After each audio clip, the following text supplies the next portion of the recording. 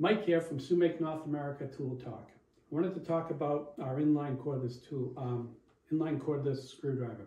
We've made a slight change to the battery pack. Before it was a 2.5 amp battery pack. Now it's a 3 amp battery pack. So it's going to last longer. We've had a lot of questions on this. We actually changed the SKU on this. Now, before it used to be a -25. Now it's a -30. So you know you're getting the 3 amp. We've got a ton of questions on, do we need a new power supply, or do the tools need to match the battery pack? The new battery pack will work with any tool that exists today or prior to today. So if you have a tool that when you purchase it with a 2.5 battery, the new battery is going to be 3, and it's also going to work with the battery charger that you currently have and the tool you currently have.